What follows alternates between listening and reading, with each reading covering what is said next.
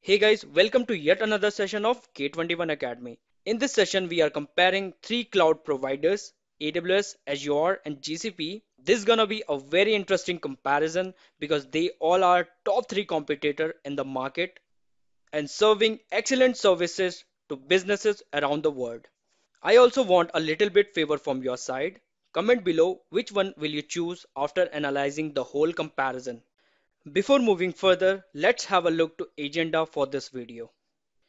Firstly, we will see why cloud computing, what is actual need of cloud computing, followed by overview of cloud computing, then what is Amazon Web Service, what is Microsoft Azure, what is Google Cloud Platform, and after that, AWS, Azure, GCP tools and services, then the actual difference between AWS, Azure and GCP, some pro and cons, and finally we will see worldwide cloud adoption. Now let's start with why cloud computing. The traditional way of hosting applications was very complicated and expensive. The amount of hardware and software resources required to run them was complex. Like you would be needing a team of experts to install, configure, test, run, secure, and update them. But in cloud computing, everything is well managed and you only pay for what you use. In this case, developer 1 want a file from developer 2, but as a result, he got that it is not exactly quick, efficient, and secure. With cloud computing, it's easy to deliver services over internet. Now let's have a look to overview of cloud computing.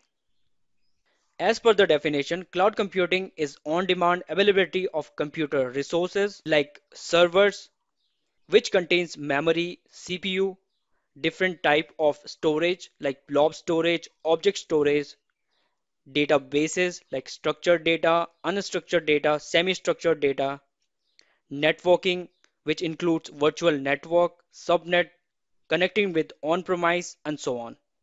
Cloud computing is like your electricity bill, like you only pay for what you use. Cloud deployment model. There are four cloud deployment models: private, public, community, and hybrid. Like each cloud deployment model satisfies different organization needs. In public cloud, you can host websites, web apps, but if you have sensitive data, then you will definitely go with private cloud. But if you have website as well as sensitive data, then you will definitely go with hybrid cloud.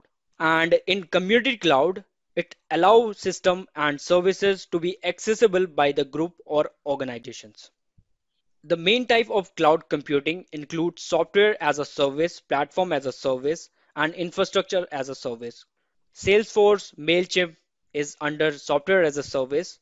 Microsoft Azure CloudBees is under platform as a service, and Rackspace, Amazon Web Service is under infrastructure as a service. Now in next step, let's explore each cloud provider individually. Firstly, we will talk about Amazon Web Service. So we all know about Amazon Web Service is subsidiary of Amazon that provide on-demand cloud computing services. It has 170 plus services upon running. 55 availability zones are in 24 regions. If you don't know, let me tell you what is availability zone. Availability zones are nothing but a physical data centers in a region. It provides inexpensive, low latency and network connectivity to other availability zone in the same region. Now let's talk about Microsoft Azure.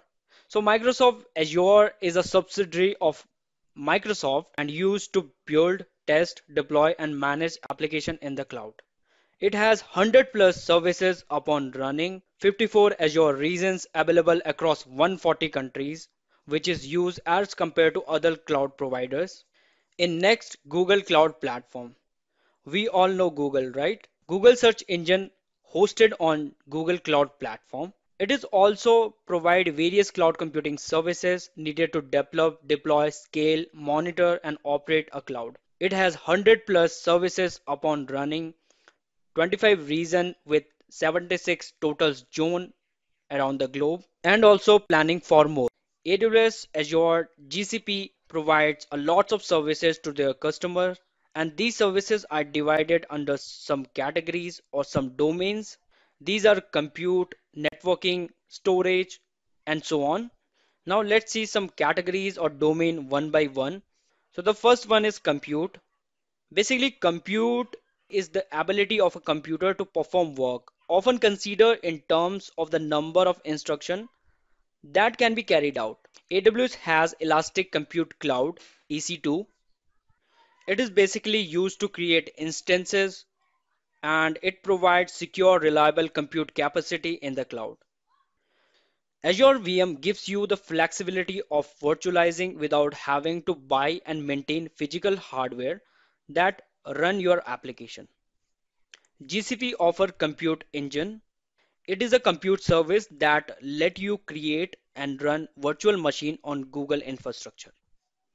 So in next, it is object storage.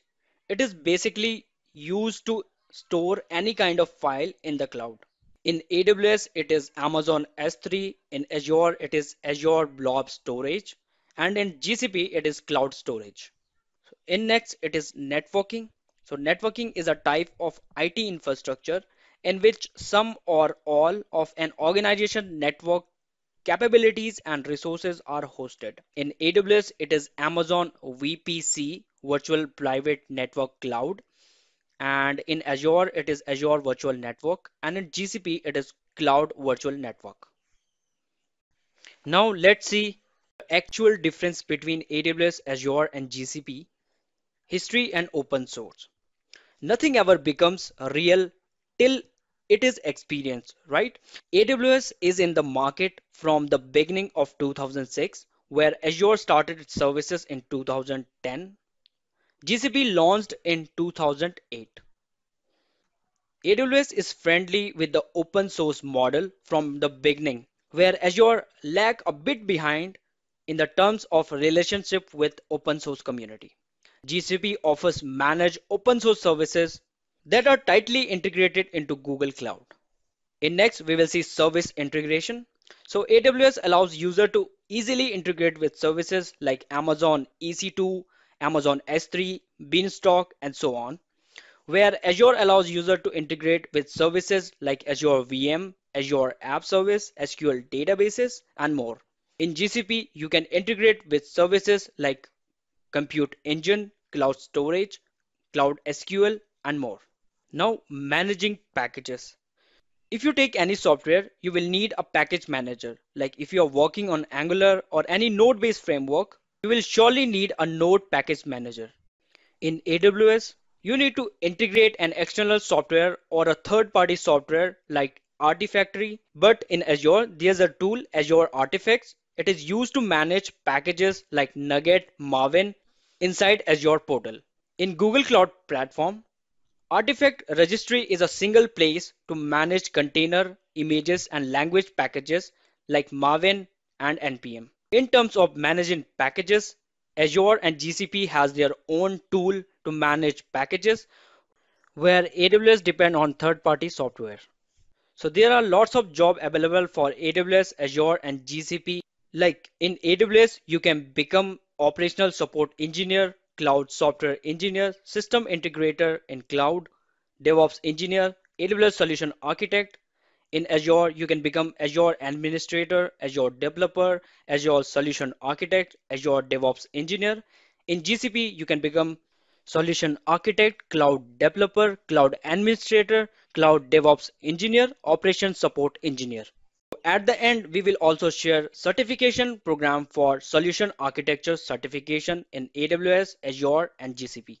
According to PayScale and Glassdoor, the average salary of AWS solution architect in India is 180k INR per year and 123k USD per year in USA.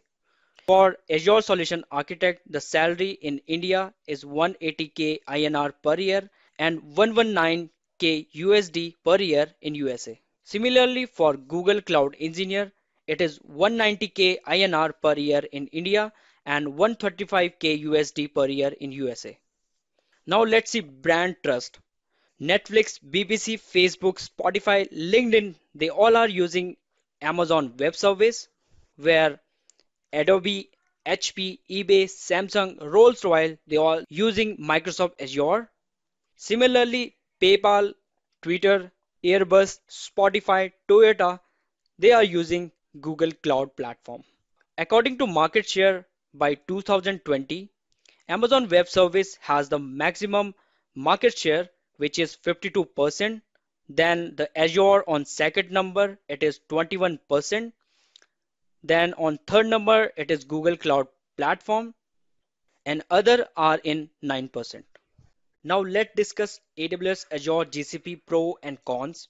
So in pros, Microsoft Azure is the strongest competitor of AWS and Google Cloud Platform. It offers substantial support for hybrid cloud applications and help companies to protect their client data that could be sensitive. AWS is an established market leader. As we discussed, AWS has the maximum market share as compared to other cloud vendors, where GCP specialized in high compute offering like big data, analytics, and machine learning is also offer considerable scale and load balancing. Google knows the data center and fast response time. Azure has a great integration with its respective tools and softwares. AWS offers minimum data loss during the servers and storage transfer. Where in Google Cloud Platform, it is easy to integrate with other GCP services like Compute Engine, Kubernetes Engine, or App Engine. Azure is on top if it is about availability zones. Azure offer 54 Azure regions available 140 countries, which is higher in all cloud giants. Where AWS provide 76 availability zone with 24 country and planning for more. Google Cloud Platform known for its detailed documentation including an API reference guide. Azure has the deeper knowledge of enterprise needs. Azure services fulfill the requirement of enterprises. AWS provide easy availability of data. It comes from server availability zone so that user can choose to store the data near to their location. Google Cloud Platform committed to open source and portability. It has great reputation in open source community. So as we discuss pro of AWS, Azure and GCP, now let's have a look to cons of these cloud providers. Azure should provide easier integration with other products line to improve accessibility. But in Azure, integration with non-Microsoft is difficult. Where AWS is less open to private cloud, that make it less popular in terms of storage option for the sensitive industries like banking, where we cannot compromise with user privacy. In Google Cloud Platform, Google's App Engine is limited to Java, Python, PHP, and Google Go. But developers want a little bit improvement in this section. Azure is friendly with their software and tools, but not with non-window platforms. They have to improve in this section, where AWS has no demonstrated support for hybrid cloud. In GCP, the cost of downloading data from Google Cloud Storage is quite high. Azure have low quality support, where AWS has a vast range of product to offer its user.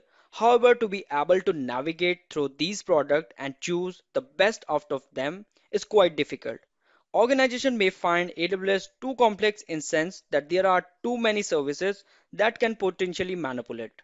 Where GCP provide quite costly support, the cost is about $150 per month for silver class, which is the most basic of services. So GCP have to take care of the cost management so that they can improve in all the sections.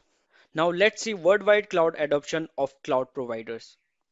After analyzing various parameters, we found that war of AWS, Azure, Google Cloud, AWS is scoring more points than Azure, Google Cloud. However, it's hard to say that up to when AWS will wear the leading cloud platform's crown. No doubt Azure, GCP are offering top level functionality and features. That's why in future any of these cloud platforms can lead the race. If you want to become an AWS certified solution architect associate and want to learn right from basic to expert level, then we have a comprehensive training program for you that includes hands-on lab, exam preparation, and most important on-job support.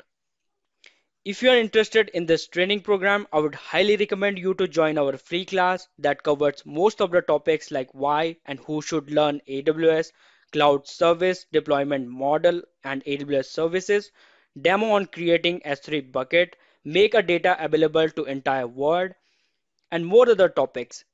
You can register yourself for this free class by going on to the link k21academy.com/AWSSA02. If you want to get certified in Microsoft Azure Solution Architect Certification Technical Implementation, which is AZ303, and Microsoft Azure Solution Architect Certification for Design, which is AZ304, then we have a comprehensive training program for you that includes hands-on lab, exam preparation, and most important, on-job support. If you are interested in this training program, I would highly recommend you to join our free class that covers most of the topics like why and who should learn Azure Cloud, Azure Certification Roadmap for Architects, Databases, Backup and Recovery, Migration, Architect Center, and demo on deploying Azure Container Instance, and many other topics. You can register for this free class by going on to the link k21academy.com/AZ30302 or k21academy.com/AZ30402. Till then, take care.